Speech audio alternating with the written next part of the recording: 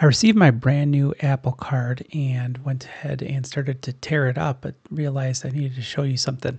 Take a look here. I put everything back in so you can see kind of the experience of opening up the replacement card. Here's the card right here.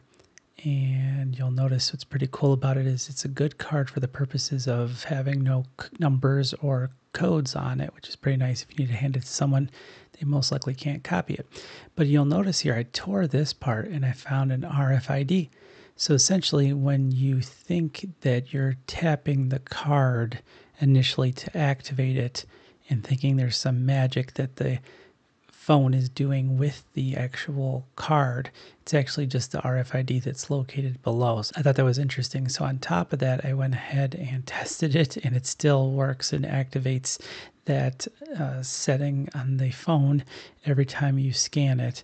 Doesn't matter if it was near the card or not, but it does tell you that the card is already activated. So essentially, it's like a one-time use RFID.